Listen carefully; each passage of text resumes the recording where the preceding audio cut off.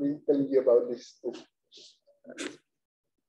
two papers that we put out last year in collaboration with Andis Vesco at University College London, Watse Sibesma in Iceland, and Manus Visser that is in Geneva. So the first one is a very long paper, like 100 pages. We basically revisited the semi-classical JP model, and we analyzed in very detail the problem of back reaction. And we studied the thermodynamics, including semi-classical effects. So that was a very long paper. In the more recent paper, it's a very short one. We use the same results to apply it to a problem of interest, that is the problem of Hawking radiation and the relation with the black hole information problem. So I'm going to be mostly focusing on the first one, but the last one is very quick. If I have time, I can show a few slides on that one. So our basic motivation was studying thermodynamics of black holes. And more specifically, we wanted to see what are the semi-classical effects. So everything, so the first slide is just a motivation. Everything is based on this result from the 70s, from classical general relativity, that the laws of black hole mechanics are formally very similar to the laws of thermodynamics. So originally, this is just an analogy, which you can make more concrete by identifying the mass of a black hole with the energy, or internal energy, the surface gravity with the temperature, and the area of the horizon with the entropy. And it was not only until Bekenstein that he argued that, okay, we should take this more seriously and we should think of black holes as really thermodynamical systems. And later it was corroborated by Hawking doing calculations of quantum fields in curved backgrounds, so that indeed black holes radiate at the Hawking temperature. And it was not until then that this was made more concrete. So this means that we should really think of black holes as real thermal systems.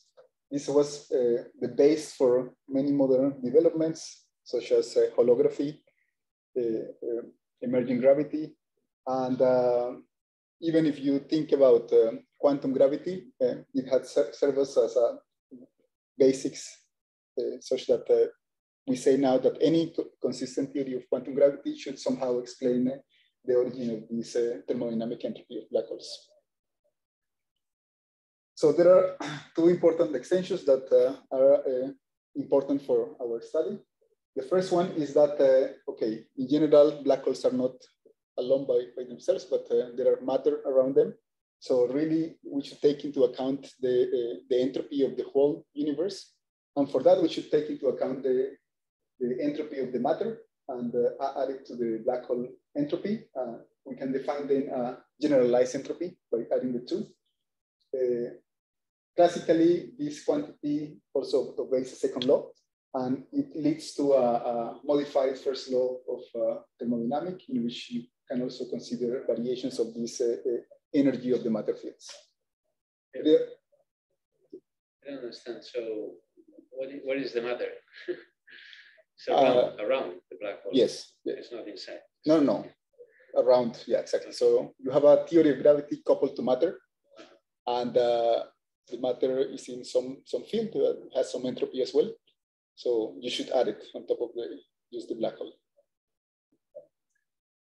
And the second generalization is that this formalism not only applies to black hole horizons, but more general horizons like cosmological horizons or Windler, or more generally, whenever you have a killing horizon, you can use the same techniques to develop a notion of thermodynamics. So this is an assumption, or this is? No, well, the techniques that are used to develop, to obtain these thermodynamics are covariant phase space techniques. then what is important there is that you have a conserved quantity, so a Killing symmetry. Yeah. And you can define the entropy as a nether charge for this conserved quantity. And you can do it whenever you have a Killing vector field with a horizon. So for Killing horizons, right? Yes. Any apparent horizon? Well, people have tried, but everything that I'm going to be based off is assuming that you have a U1 symmetry, so assuming that the state is in equilibrium. So in that case, Ayer and Wald proposed a generalization to non-stationary spacetimes, but yeah, that's different. That's okay. So one point that is worth emphasizing is that the first law of black hole mechanics is classical. So you just compute the mass of the black hole, the area, and while the thermodynamic interpretation is not. So you need a quantum field theory in curved spacetime to arrive to this interpretation.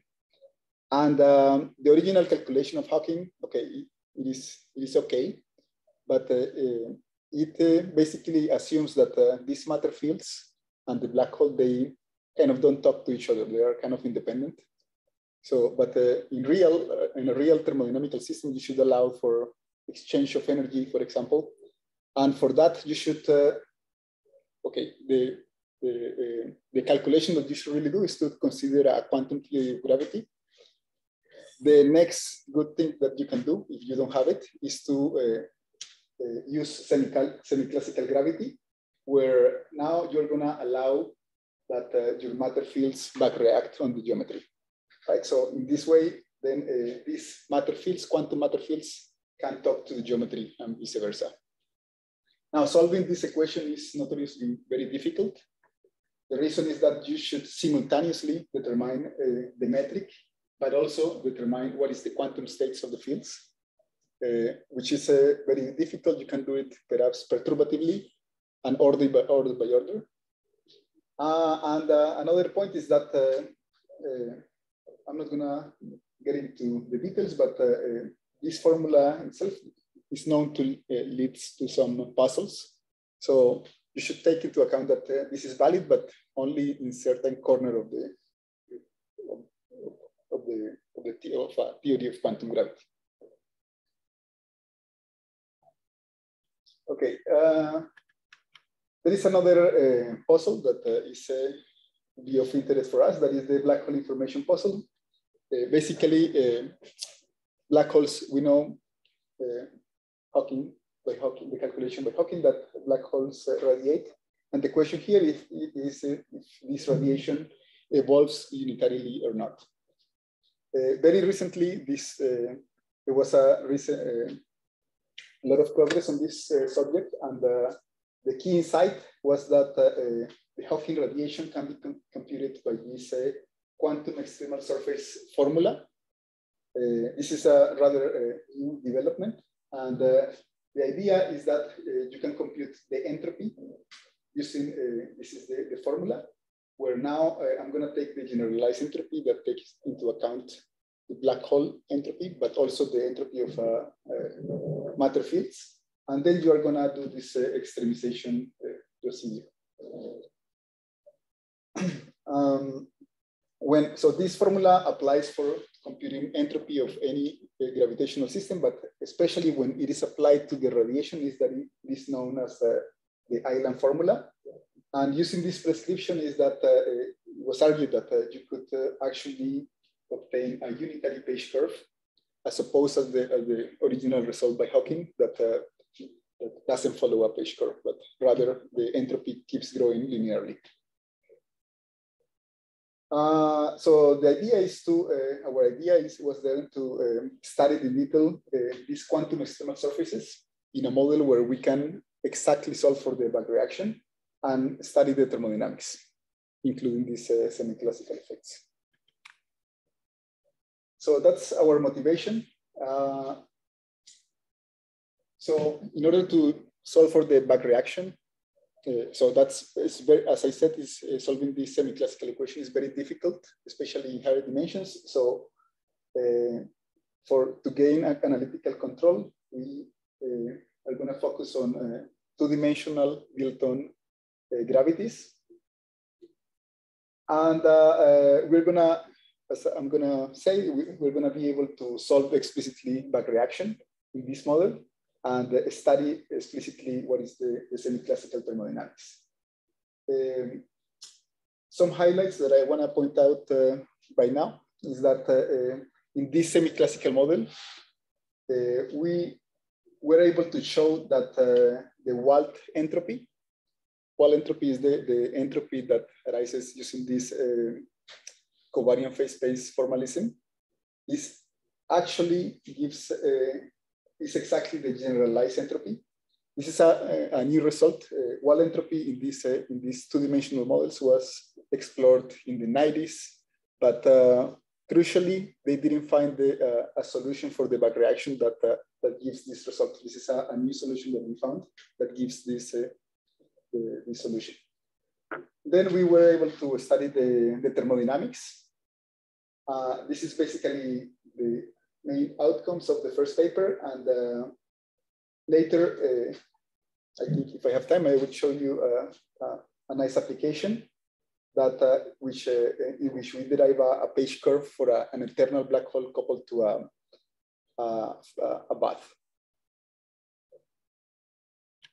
Okay, so first let me tell you why would you care about two-dimensional gravity?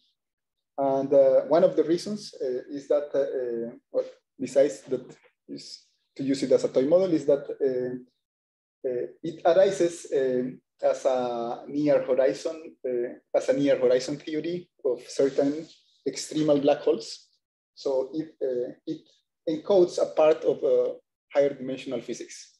So this is a Penrose diagram of a charged black hole. And if you focus on the near horizon region,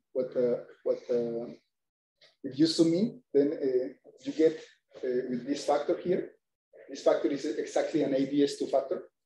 And this is the Penrose diagram exactly of this portion.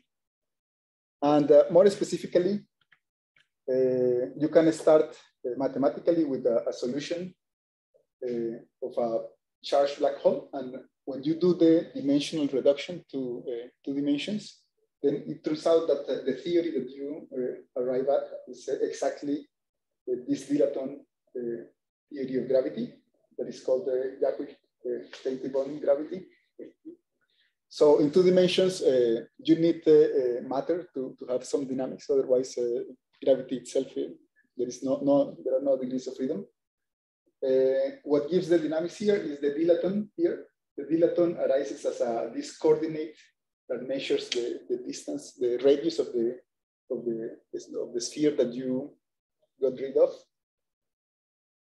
And yeah, this is this coupling, this non-minimal coupling is what gives you the dynamics.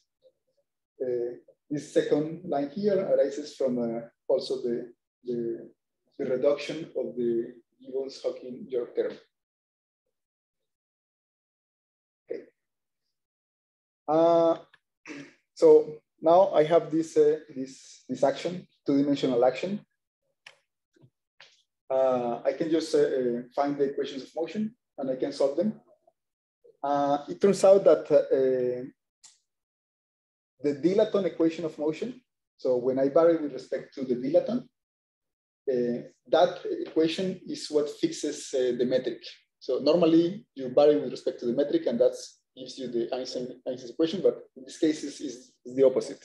You vary with respect to phi and you get that essentially that this term here is equal to 0. That fixes you the metric.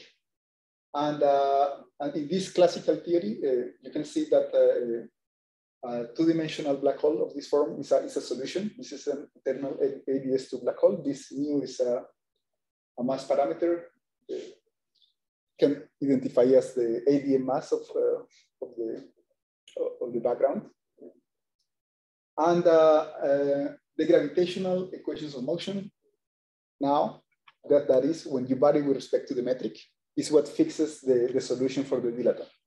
So for this solution, then you can easily solve the equation for the dilaton, for the gravity equation that now fixes the dilaton, and you get this simple solution here.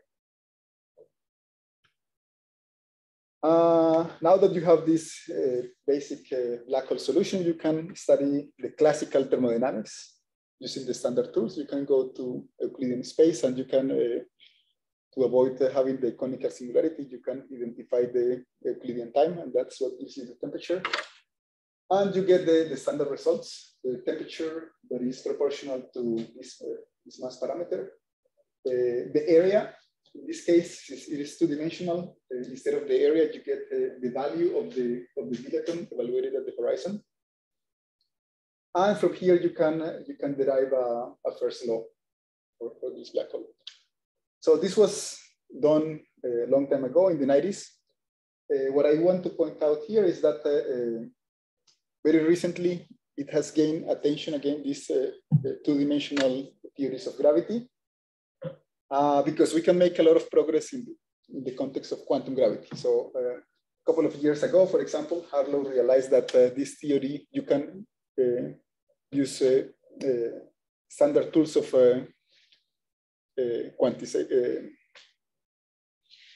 canonical quantization. You can canonically quantize the theory.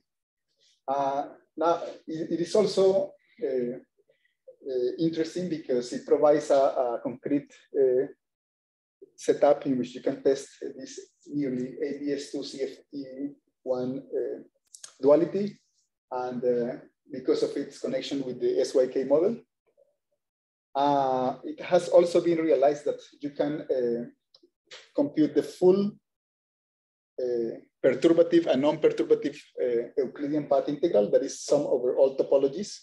And that is done by realizing that in certain regime, you can re-express this theory as a certain matrix model. And there is a lot of progress in that context. For my purposes, I'm not going to do a fully non-perturbative, or I'm not going to be dealing with topologies. What is important for me is that the back reaction is exactly solvable, and that I will be able to connect that with the recent developments in the black hole information problem. Okay, so that was what I presented, was the classical JT gravity. Now what I want is to include matter fields, quantum matter fields, and study the interaction between the two, right? So how do we do that? We add C massless scalar fields. And classically, these massless scalar fields, the stress tensor is traceless, right? It's a conformal theory. But quantum mechanically, this theory has an anomaly. That means that when you compute the expectation value of the stress tensor, it is no longer traceless.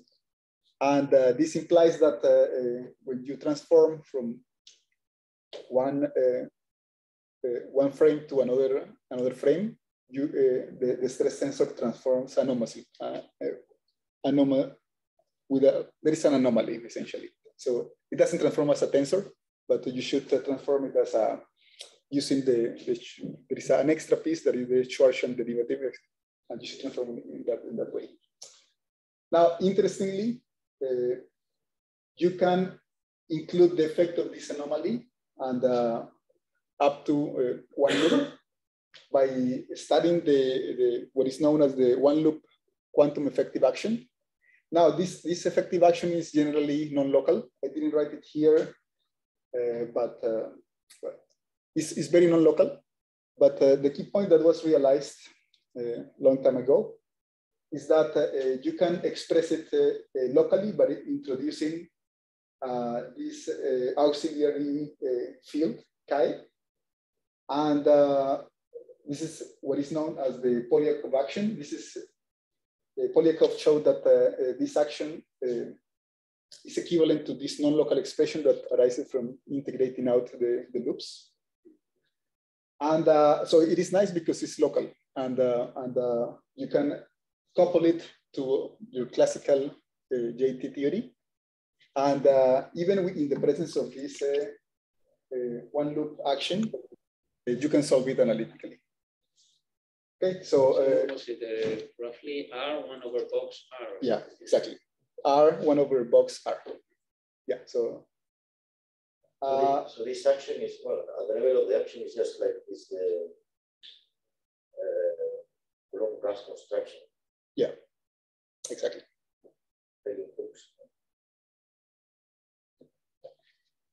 So now we want to include this term now and study what is the effect on the gravity background and study the thermodynamics in that context. Now, the equation of motion for the gravity part, so when you vary with respect to the metric, gives you this equation here. This is the stress tensor that you get from the dilaton. Sorry, then your full action is the JT gravity plus this piece. Yes, exactly. So you have phi plus chi. So you have yes. R couples to the sun. Yeah, so the dilaton doesn't have a kinetic term. It's only couples to the, so there is phi R. For this auxiliary field, you have a kinetic term, but you also have this coupling. But importantly, this chi field doesn't couple directly to the dilaton. So that, I'm gonna mention that in the next slide. So the equation of motion for gravity that is varying with respect to the metric gives you this equation. And this means that the solution for phi is affected of what this auxiliary chi field is doing. But very importantly, as I said, this chi doesn't couple to phi. So the equations that you get from varying with respect to phi are unaffected. I said that before, that those are the equations that give you the metric. That means that even in the presence of these quantum fields, the eternal LBS2 black hole solutions remains a valid background at the level of the metric. Right? So the only thing that is affected is phi, and now chi will also have a non-trivial profile. So is it Euclidean or Minkowski? Minkowski. Yeah. Why is this? Sorry, why is this a quantum expectation? Yeah. So this exactly. So this is an auxiliary field that you can treat as classical, but really comes from integrating out this one loop effects. And yeah, so you interpret it as a quantum expectation value of the original theory that is a set of C massless scalar fields. Yes, exactly.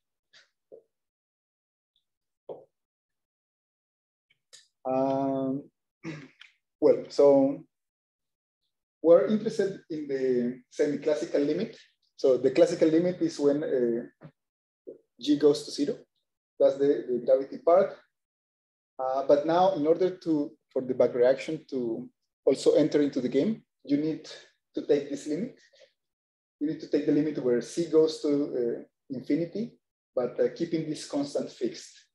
So if I go back to my action, there is a C in front of the action, but the gravity part has a 1 over G in front, right? So if I factor the 1 over G, I get that CG here on the top. And I want that to be fixed and finite in order to be able to compete with the gravity part. But here it's crucial that C cannot be a reabsorbed. So you could redefine chi to reabsorb C when they have this linear term. Yes, yeah. So we want the two parts, the gravity and this quantum part, to enter at the same order. That's why we need to take this limit. And yeah, it is important that C is not lost in the process. So we cannot set it to 1. It will be negligible with respect to the gravity part. Okay. Now, there are two states of interest, the Bulwer state and the Hartle-Hawking. Well, in the paper we did, we analyzed the two states, but But here I'm just going to focus on the Hartle-Hawking that is can be interpreted as a thermal state. And in order to understand this a little bit better, it is important to introduce this two set of coordinates. The two are important, actually. The key point is that in 2 dimensions, any metric can be written as a conformally flat metric. So this is essentially flat space, and this is the conformal factor. In this set of coordinates are advanced and retarded static coordinates. So I started with the coordinates that I wrote down here. And I defined the tortoise coordinate, and then I defined these null coordinates.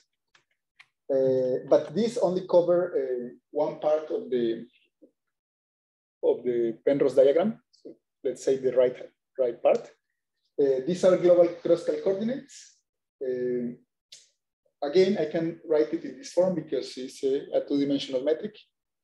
But just don't confuse these two. These two are different conformal factors.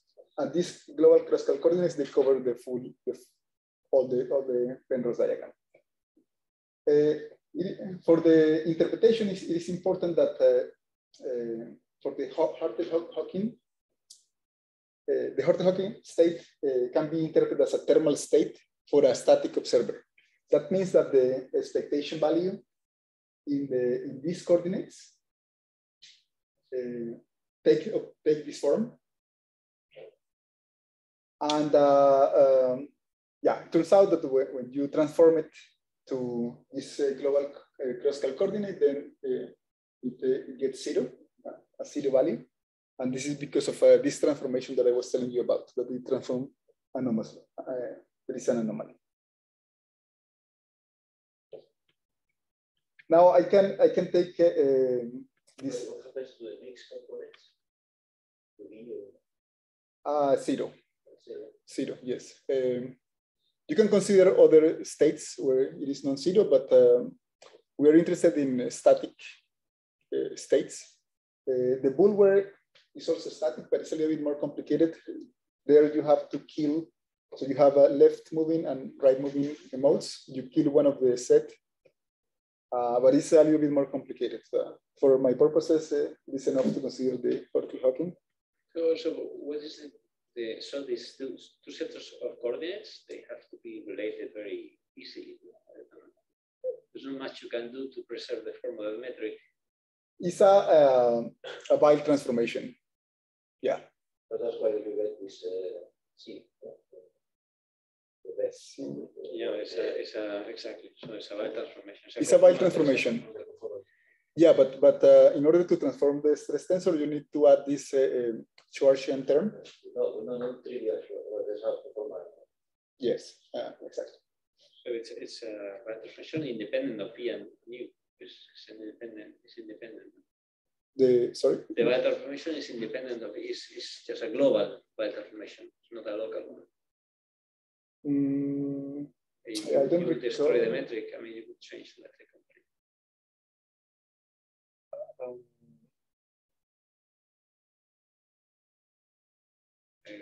I think these are not just rescalings of the plane.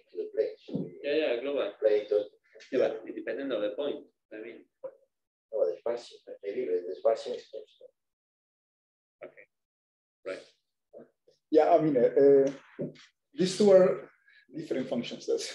Yeah, I know, but if it changed largely by some function of u and v, then you would get diagonal terms. Or you would get other terms. That must be a very particular.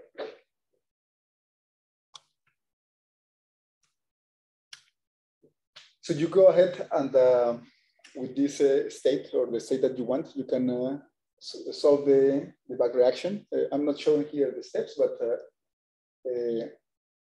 I'm just showing you the results. So I told you that the metric remains the same. For phi, you get this semi-classical correction that is quite easy. For the bulwark state, you get something that is more complicated, but for the Hartle-Hawking, you get this simple correction. And importantly, this solution for chi, this is the one that I advertised that we found there is a new solution. So in previous literature, they found a solution with some constants that were fixed. But we found the more general solution that is with the arbitrary constants with arbitrary constants here. And this was really important later for the identification of the Wald entropy as generalized entropy. So I will show later that part, but what I want to emphasize here is that this is a new solution that was missed in these classical papers of JT gravity. So in the case of zero, and everything organized there's a product of U and V. That's the point. Yeah, no. Yes, that's true. That's why. Yeah. So yeah, it was not easy to get to this solution because the equation is very nonlinear. But with some tricks, we were able to find it with these arbitrary constants. Okay, next. Well, now that you have the back reaction, you want to study the thermodynamics. The first thing is to study the Wald entropy. So as I said, every time that you have a killing vector, in this case, a time-like killing vector, you can use the nether charge formalism, or also called Ayer-Wald formalism, for example. And you can arrive to an expression for the conserved charge that is, in this case, the Wald entropy. It's called as the Wald entropy. You apply it to this solution, and you get this expression that must be evaluated at the bifurcate horizon. So the first part is the standard term, is what in 2 dimensions is equivalent to the area term. The second part is the semi-classical correction. And something that is important is that this expression is state dependent, right? So I told you that depending on what is your vacuum, you have different solutions for phi and chi. And another point is that in the state that I'm telling you about, that is the Hartley-Hawking, since that state can be interpreted as a thermal state, then this entropy can be interpreted genuinely as a thermodynamic entropy. Okay, next, I was showing you 2 slides ago that we arrived to this general solution. Turns out that you can fix these constants in a way that this correction gives exactly what it is expected for the von Neumann entropy of a 2-dimensional CFT. The way you do it is to first solve, get a general solution for chi in flat space. That's the solution that I presented to you. Then you impose Dirichlet boundary conditions at the boundary or at any cutoff surface that you want. And then once you have the solution, you perform a Weyl transformation back to ABS space, right? Once you do that, you follow these 3 steps, you get this solution here. Now, instead of these constants, I have these arbitrary points U prime and B prime. And this is exactly the expression of the entanglement entropy or von Neumann entropy for an interval of a 2-dimensional CFT. So I would like to draw some. Can we erase it if you want to? I'm sorry for the people online. I cannot turn the camera. Well, maybe I can manually. It's okay. Don't worry. Okay.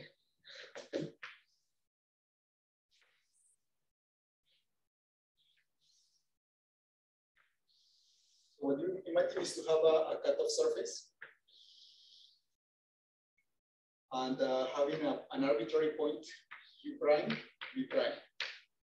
And this solution for chi, so is a solution such that at any given point here, U and V, it gives you the entanglement entropy of this interval. We have a CFT in the bottom. Okay. And well, it doesn't matter what is the shape of this sigma, because entanglement entropy is independent on the shape. It's actually, you should not think of the interval on a fixed slice, but you can pick any slice that is associated to this diamond. So is the sigma is light-like? No. No, space-like. But the expression that I'm showing you there is the entanglement entropy of associated to this to any sigma with these boundary conditions. So sorry, what are you integrating out in this by this entanglement entropy? So what is the complement? Oh, you have any slice. Okay. Any slice. This is the full slice sigma. Right. And you're integrating now the complement. Right. Okay.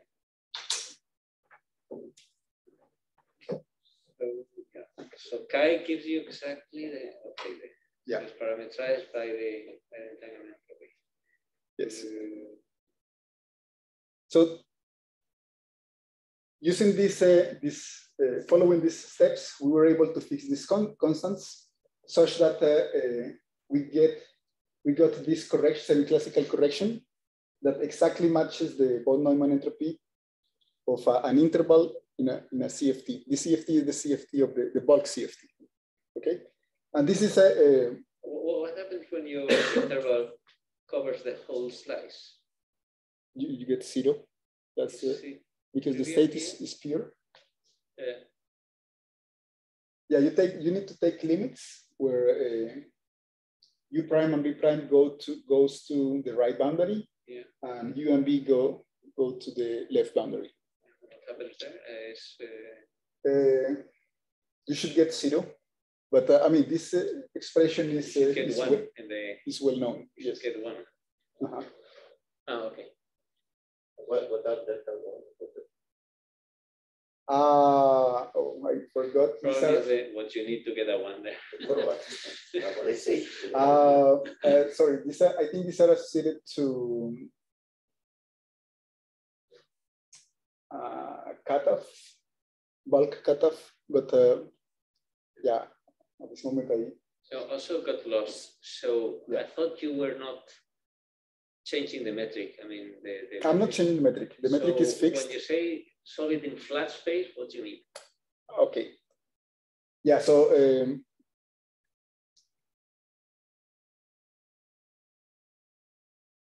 right. So since we are doing a quantum field theory in a curved space, then I'm solving this the equation for chi on flat space, and then I'm doing a Wald transformation back to ADS space. Right. Okay, so this is a trick to the curve. Yeah, this is a trick that you can only do in two-dimensional theories because any metric can be written as a conformally flat metric. Using conformal symmetry. Yes. Okay, so this is the first big result of the paper, and it was this realization that when you do things properly, the Wald entropy is actually the generalized entropy, and this actually resolves a puzzle that was raised in the 90s. So when they tried to do this calculation originally, they didn't find this more general solution, and as a result, what they got for the Wald entropy was something that captures only a portion of the generalized entropy, but not all of it. What was missing the calculation? The constants. The constants that they fixed it, they fixed it to a particular value, but they didn't find the more general solution. Did I miss it? Did you speak about quantum extremals? Yeah, so far I'm not. So far not. Maybe I slept. Yeah. Next. So we have a generalized this result that Wald entropy is generalized entropy. Now I want to find a quantum extremal surface by extremizing over basically the position of this interval that I'm drawing here. So far, I'm not arguing or I'm not explaining why I'm extremizing this. but this is only motivated by the quantum extremal surface formula. But later, I will explain that it is natural to consider this extremization if you work in the microcanonical ensemble. And I will explain why. But for now, let me just continue with this doing this ad hoc extremization. So what I want to do is to take the full expression for the generalized entropy, fix so this generalized entropy, what I'm doing is fix these points u prime and b prime and vary with respect to u and b, right? And by doing so, we get a solution, an extreme of that, and this is what is known as the quantum extremal surface. And what you find is that this surface that extremizes the sum lies a little bit a delta away from the horizon. This delta away is parametrically close to the horizon, but now we have this epsilon where these constants, the back reaction part enters into the game. Okay, so these quantum extremal surfaces were also found in this work. So can you draw it more or less? It just goes slightly away from it, right? Yeah, so classically, yeah, it's like here, an epsilon away.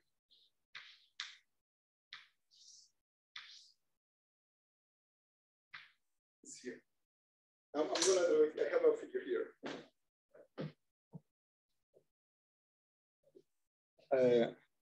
I have a figure in the next slide, but it is a little bit away from the horizon, and it defines a nested Rindler wedge. So it's like this figure here. This is the point of the quantum extremal surface. So that means that when you extremize this generalized entropy, it is not evaluated at the bifurcation surface of the black hole, but now at the bifurcation surface of this another Killing vector. That Killing vector is the Rindler generator of Rindler time for this smaller wedge. Okay, so I'm lost with the construction. So where is the many surfaces around? So the surface is that point. That point is a that point. So because you're thinking 4 dimensions. No, it's a codimension 2. That's so black hole horizon is a codimension 2. A quantum extremal surface is also a codimension 2. In this case, it's a point. It's a point. So a point is what you call an extremal surface. Yes. And what I'm saying is that normally for black hole thermodynamics, you evaluate the generalized entropy at the bifurcating horizon of the black hole. So it's here. When you compute quantum extremal surfaces, you are now evaluating the generalized entropy at this point. This point is now a bifurcate horizon, but now of another Killing vector. This Killing vector is the generator of time translations in along this smaller wedge.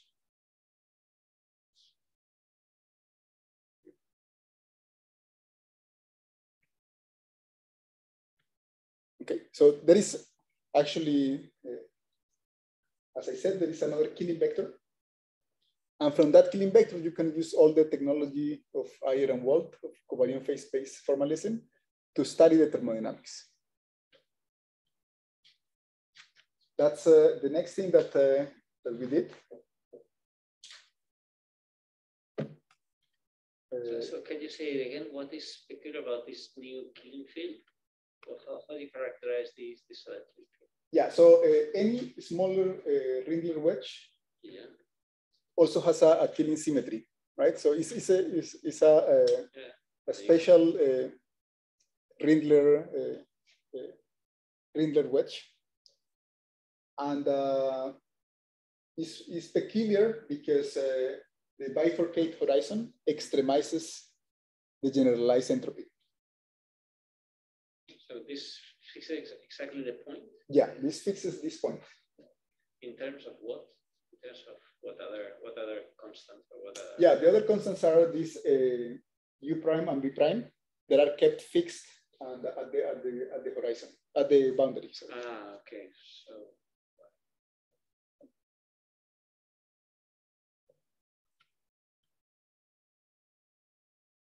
okay, so this is to explain more a little bit. So the generalized entropy now captures the area of this bifurcate horizon. And plus the von Neumann entropy of this interval here. And we have a killing vector that is the translation of Rindler time in this wedge. And we have a new kappa that is the surface gravity associated by this new observer.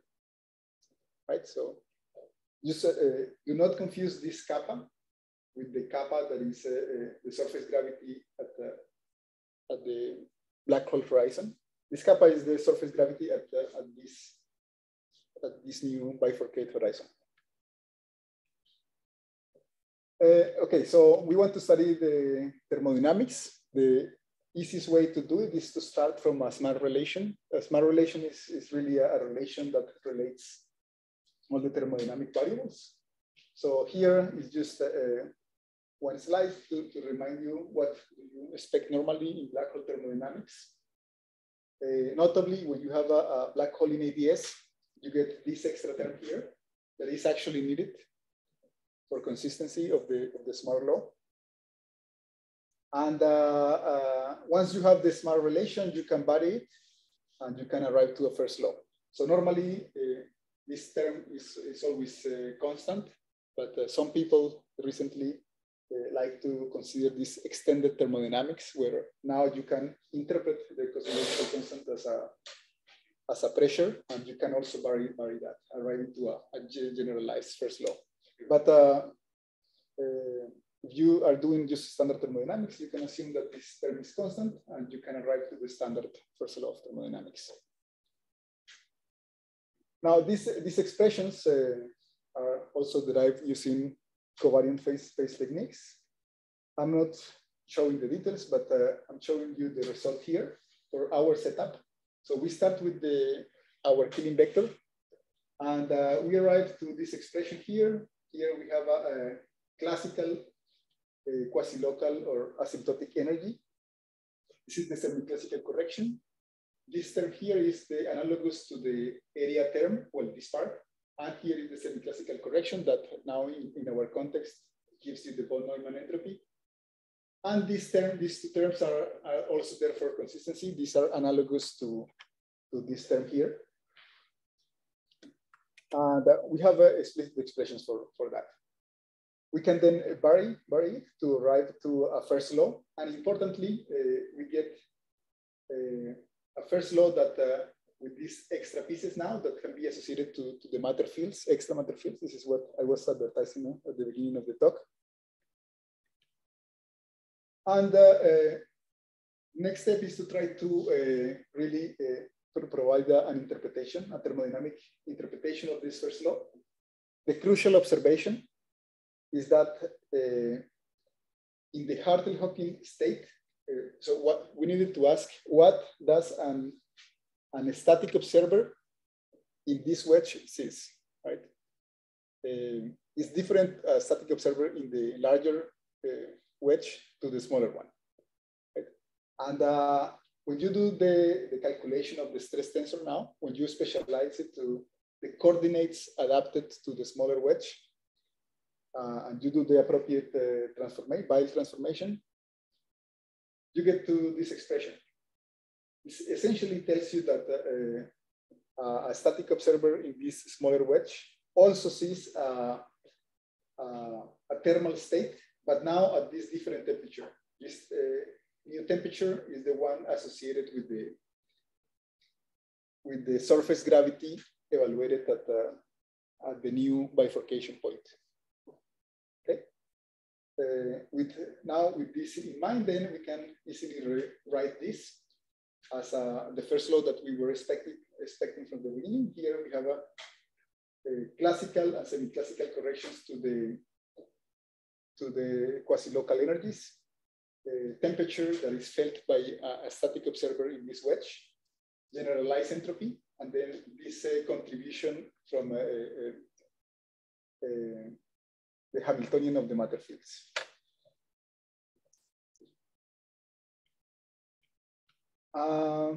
Yeah, okay. So everything that I've told you about so far has been assuming the canonical ensemble. That's what normally is done, right? So you start with a thermal ensemble, you fix your temperature, and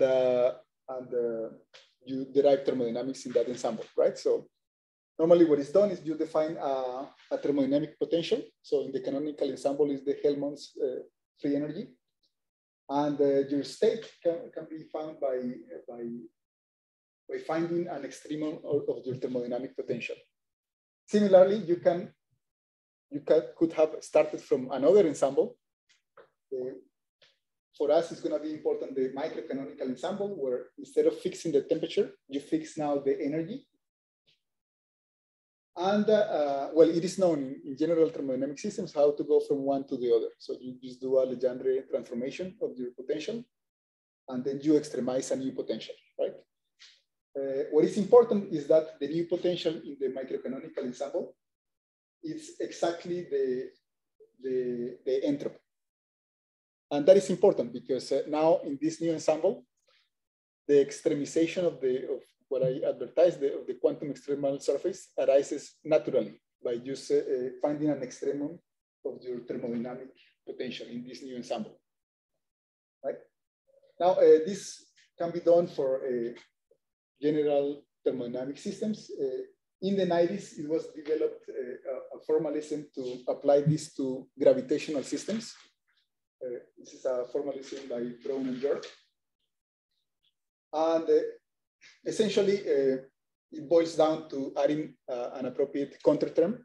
So normally in the canonical ensemble, you find your Euclidean on-shell action. That's what gives you your free energy. And here you are going to do the same, but now you add an appropriate boundary term that changes from one ensemble to the other. And from that new ensemble, what we found doing this Legendre transformation, you find that exactly this microcanonical energy is exactly what we found, exactly this generalized entropy. So that's the second result that we obtained, is that really in this new ensemble, this extremization condition that you derive via other methods, via like the quantum extremal surface prescription was derived using the replica trick, for example. You can now derive it naturally by doing a microcanonical path integral and analyzing the saddlepoint approximation. The saddlepoint approximation gives rise to this semi-classical physics. Was this not somehow, once you get the smart relations, which is an integrated form, is this not? Well, the smart relation is independent on the ensemble. Exactly. Mm-hmm. So you can bring one to another side, and it's a sum of terms, so you can decide which one is independent and leave it on the left, and then so it's, for me it's the same to say E equals TS plus PV than just bringing S to the other side and saying S is E over T. Yeah, exactly. Integrated. Yeah. What we are arguing is that by working in this ensemble, we can derive this extremization condition only from thermodynamics, right? Before you needed this extra input. Yeah. And that's kind of the insight of our result. And on a separate note, then it implies that if you work in this microcanonical ensemble, then it is more natural to, instead of considering, when you are studying black hole thermodynamics, it's more natural to consider this new bifurcate horizon, that rather than the one that is associated to the actual black hole.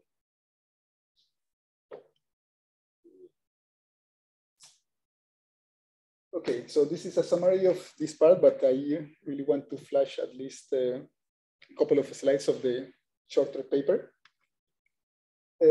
Basically, we want to apply this to the case of evaporating black holes, but really to use this thermodynamic framework, we cannot use it for a dynamical setting. Instead, we can do it for an eternal black hole coupled to a bath. So this is a setup that has its own information problem, right? So the page curve that is expected for an evaporating black hole is of this form.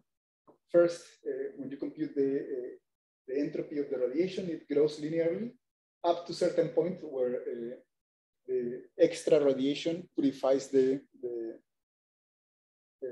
state. And at the end of the day, once the black hole is completely evaporated, you should go back to having Boltzmann entropy 0 because the state is pure. Similarly, there is an information puzzle for an eternal black hole. So this is the setup more precisely. You start with an ADS eternal black hole, then you couple it to a bath. That is by glue these flat space portions in which the radiation can escape to and never come back. And the idea is that you are gonna, to keep it eternal, you're gonna pump energy to the black hole to keep its mass fixed, right? So you pump energy, and at the same time, you let the Hawking radiation to go away to these flat space regions. So in a few words, the new paradox in this setting is that in this setting, also the original calculation by Hawking leads you to an entropy that keeps growing, but it should be bounded by the coarse grain entropy of the black hole. That is the 2 times the black hole entropy, 2, because this is a two-sided setup. And the page curve in this case should be given by this curve here.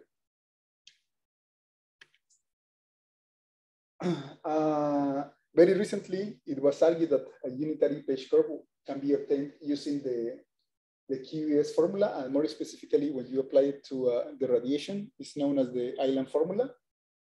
This is what it looks like when you apply it to our setting, the 2-dimensional setting. The key point is that normally this slice corresponds to one single interval, but the key point or the key insight of the island formula is that now you can connect disconnected regions, and that a priori, by including these disconnected regions that are called islands, is very bad. It's not entropically favored because then you add a lot of entropy due by this term. But in this case, it turns out to be favorable, right? So there is a regime in which it is convenient to add this disconnected piece, and it will in turn lower the entropy of the radiation.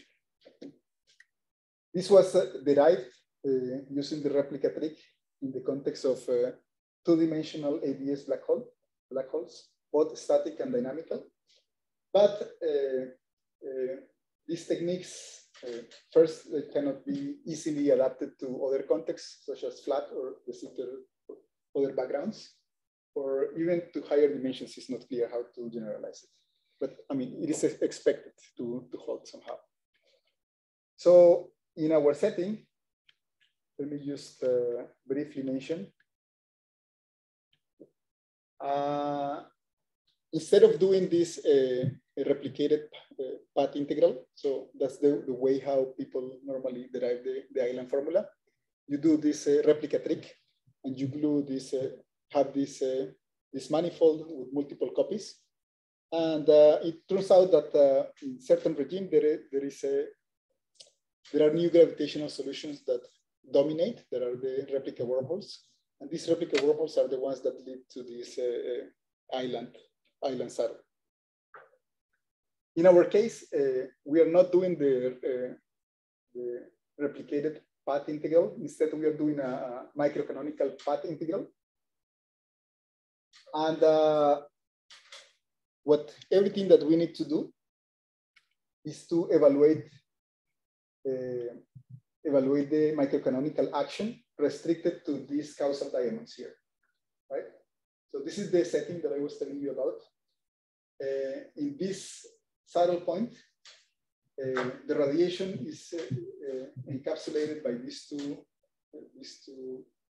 disconnected regions, these two intervals. But since the state is pure, you can actually consider the entropy of the complement. The complement is this interval here. In the case that there is an island formula, the radiation would be given by these two segments plus the island part. But again, since the state, global state is pure, you can compute the entropy of these two intervals. And it basically boils down to evaluate the action in this diamond and in these two diamonds, and then compare the two. And well, I didn't show here the result, but when you do it, you realize that you get the expectations from the other calculation. So we could recover this result based on the thermodynamics in the microcanonical ensemble. Now, one, let's say, minor issue of our calculation is that it only applies to eternal black holes. So any background that has a U1 symmetry works, but the good thing, on the other hand, is that it can be extended to other, not only ADS, but other backgrounds, flat space, de Sitter. And in fact, very recently, in this paper, they analyzed it and they derived it from the case of de Sitter into dimension. This was Berlinde and some other people. And yeah, so in summary, what our work provides is a different way to obtain a page curve using thermodynamics in the microcanonical ensemble, and to explain the origin of this extremization of the entropy. Yeah, that's it. Thank you.